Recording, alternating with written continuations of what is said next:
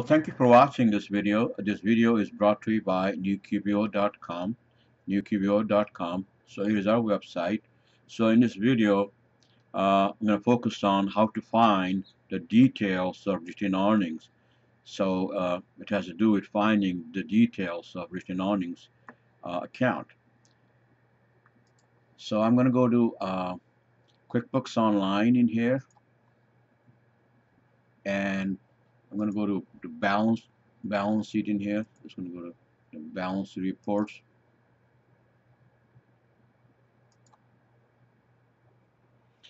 So we're talking about the retained earnings that you see in here, 836,680. So we want to get the details, uh, for this account. So if you click it, it goes nowhere. There's nothing to click. There's no link there, right? So we want to find out the details. Okay. So first of all, in QuickBooks, uh, end of the fiscal year, QuickBooks will automatically make closing entry, and they move from here net income to retained earnings. So basically end of the year automatically they move from net income for the current year to retained earnings account. Okay, so what I'm going to do is I'm going to run P&L. I already did it here. I'm going to show it again. So I'm going to run P&L in here, P&L report. Okay, and make sure both reports on same accounting method. This one is on accrual, so I want to run profit and loss also on accrual. So I'm going to change this to all dates just to find out when this company started.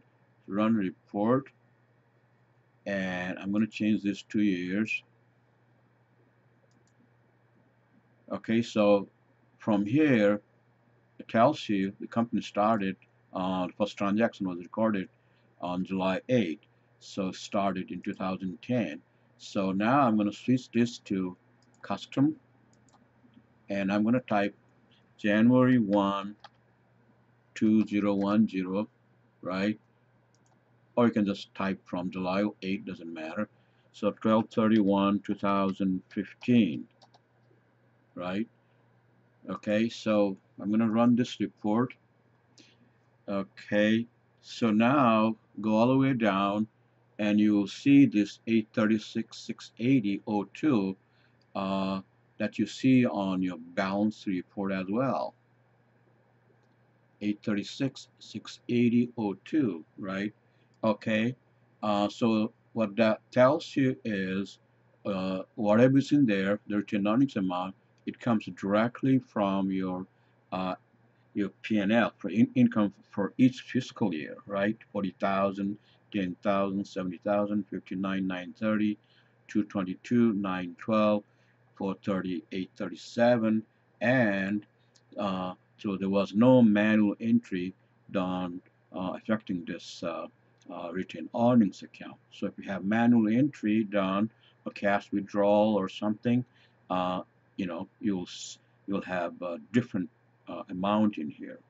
All right, so what you need to do is I suggest maintain some sort of retained earnings account analysis on your spreadsheet.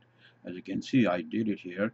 So 2011 through 2015, 10,000, 70,000, 59,930, and so on, right? Okay, that's how you get 836,680. Okay, so now what I'm going to do is I'm going to withdraw some money uh,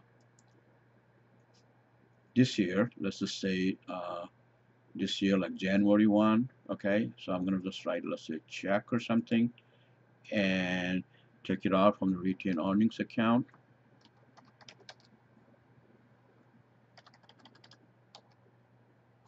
Okay, so retained earnings.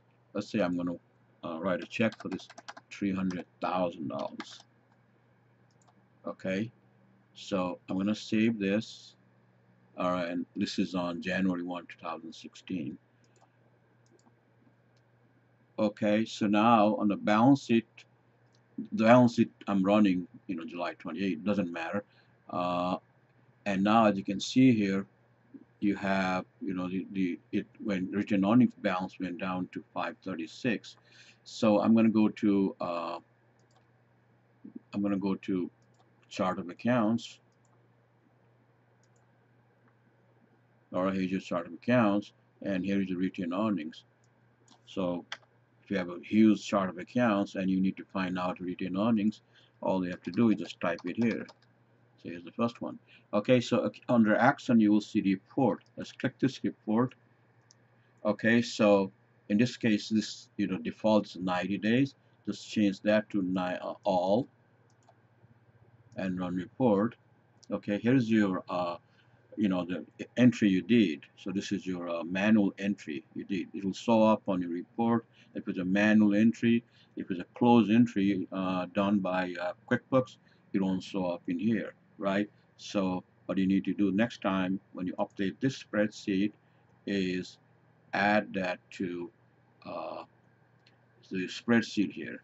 All right, I'm going to do January 1, 2016, and the transaction type on this one is check expense. All right, so expense. I'm going to write expense. See, the transaction type is right here, right? Okay, and so it's $300,000, right? So it should go in here, debit, because it's withdrawal. So whenever you have a closing entry or credit, so that means you have income, and whenever you have closing entry debit, that means you have loss for that year. So it's $300,000, right? Okay, and now it's basically went down now. So 836, this minus this, right?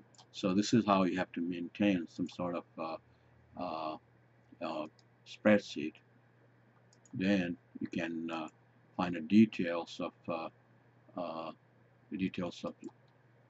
this account all the time. You know, you don't need to do it every day because normally this is once a year transaction.